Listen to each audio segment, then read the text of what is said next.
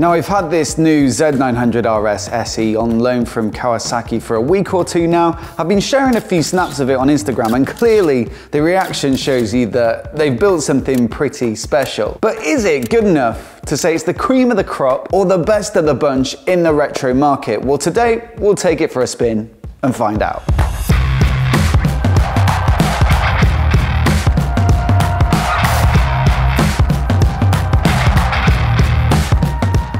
Now, as I see it, there are three key competitors for this bike, and we're looking at the larger capacity, more premium, more performance-orientated end of the retro spectrum. So firstly, obviously the Triumph Speed Twin, then you've got the BMW R9T, and of course, the Yamaha XSR 900. All of them excellent bikes that I've had plenty of time on and featured on the channel. And so how does this upgraded SE version of the Z900RS compare? Now look, we got to talk about styling and aesthetics, because this is a retro, and that's a key part of retro ownership. And I will say that's got to be one of this bike's massive strengths. You can see the clear references back to the Zs of the 70s with the teardrop shaped tank and that long tail section, which is a signature feature of bikes of that era. So it does feel like it's got some authenticity and real heritage to it. And look, you got some really nice detail on this bike as well. I mean, these twin clocks with the font and design that matches the original Z1, the font on the side panels as well, the fact that they've designed those cast wheels to look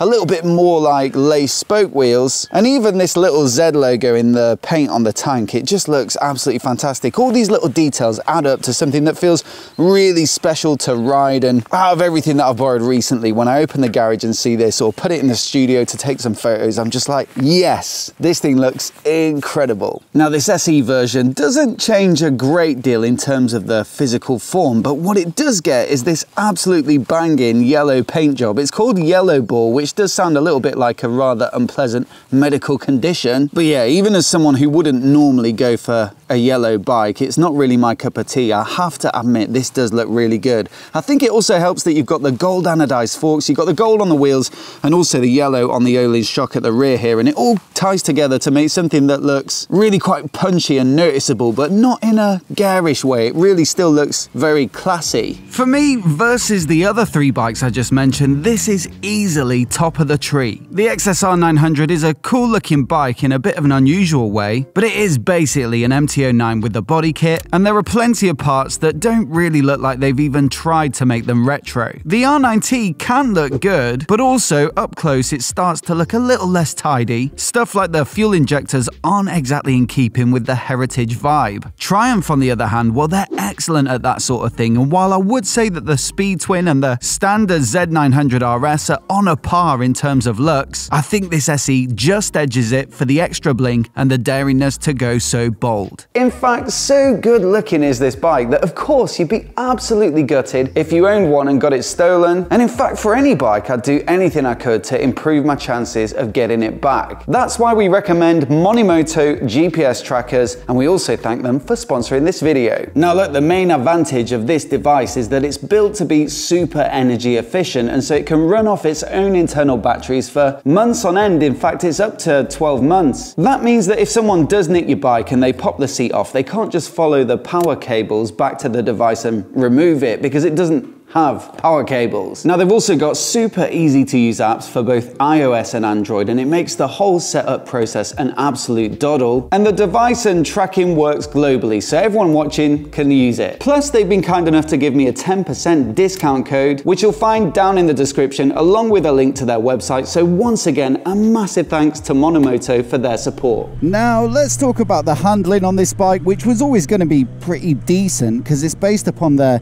Z900 Naked, which is of course a great starting point. And I mean, sure, they've adapted the frame to take this teardrop shaped tank, and they've lengthened the subframe, and it is a little bit more weighty, about 3 kilograms, but give or take, you're getting modern Naked levels of handling. Now, with a retro, you might also want to do a bit of town stuff, so you'll appreciate that it's light on its feet and you've got a nice upright riding position with higher bars than the Z900, but also it can hustle on the open road. It feels great through screw turns, and this SE version, it's enhanced a little by the Öhlins rear shock and the Brembo braking setup. I mean, are they really necessary upgrades for a bike of this retro genre? Possibly not, but undoubtedly they do contribute to a slightly better riding experience than the standard bike, better braking, and a better ride at the rear, and a remote preload adjuster, which is a great feature of course if you occasionally carry a passenger. But I think the star of the show on the road for me is the 948cc inline 4, which is just full of creamy, smooth, torquey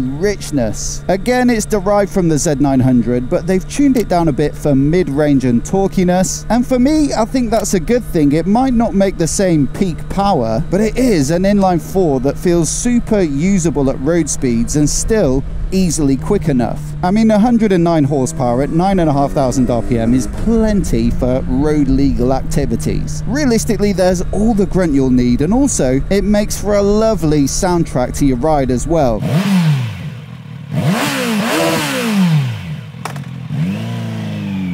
The only slight drawback for me is the snatchiness of the throttle at lower speeds. It's a bit of a challenge to ride through slow corners smoothly, for example, and low speed maneuvers are the same. I mean, this bike isn't as bad as the previous Z900RS I borrowed, so maybe they've improved it a little bit, but still it's certainly noticeable versus the competition. Now you could potentially remap it or get a booster plug or try measures like that, but I think realistically the best cure is probably just learning to ride around it and really becoming very deft with your throttle application. Once you get the hang of it with these micro adjustments of the throttle at lower speeds, it does become manageable and it shouldn't spoil what is otherwise a very, very nice engine. But the thing is, as a riding experience, they're all there or thereabouts, these retro bikes. I mean, the XSR 900 is pretty awesome to ride, and I love that CP3 triple cylinder engine in whatever bike they put it in. The R9T has its own unique feel with the Boxer twin, and for some people that's what floats their boat. The Triumph offers the most grunt and growl with a 270-degree crank in that 1200cc parallel twin. And so honestly, I think that's what it comes down to, which engine configuration you prefer. It's one of the biggest factors in how a bike feels to ride, and each bike in this part of the market brings its own flavor. They're all really good, and so I think I'd call the riding experience pretty even, and it'll really come down to personal taste on what you want the motor to feel like. Now look, I'm just editing this video and I think this looks like a bit of a cop-out to say they're all roughly the same, but what I will say is, we're not talking sports bikes here where you've got minor differences between the suspension and braking and handling, the chassis setup, and it makes,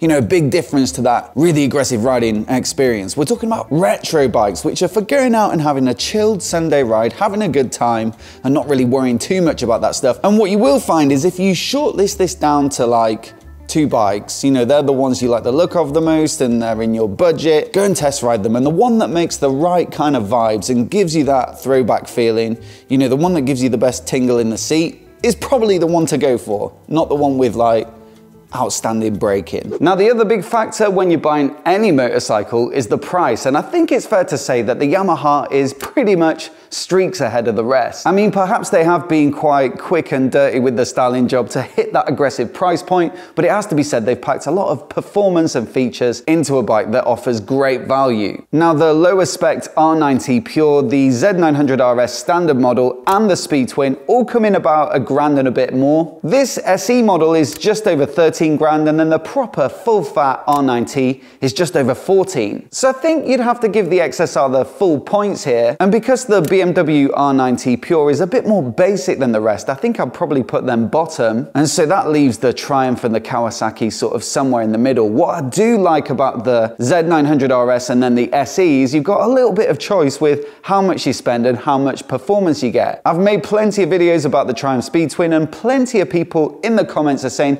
they'd love to buy one with fully tricked out suspension. Doesn't seem to be on the way, and so I think maybe the Kawasaki edges it just for that option of flexibility. You can spend a bit more and get something a bit more pop-in, or if you're just going to take it easy and don't really care about the performance or the yellow paint, you can save, you know, over $1,000. The only thing I would like on this SE model is perhaps slightly better spec tires. These Dunlop Sport Max are probably okay for the standard bike, but when you're paying a bit more and the componentry is a, you know, a touch above, rough, it'd be nice to have something a little more tacky and reassuring. And also, if you can say this about tires, something a bit more exotic. So where does that leave the Z900RS SE? The best of the retro bunch? Well, quite possibly for me, yes. It might not have the out-and-out thrills of the XSR 900, but it is far better looking and feels way more authentic in its heritage. It's better value for money than the BMW and every bit as good to ride. And versus the Triumph, which would previously have been my pick of the bunch,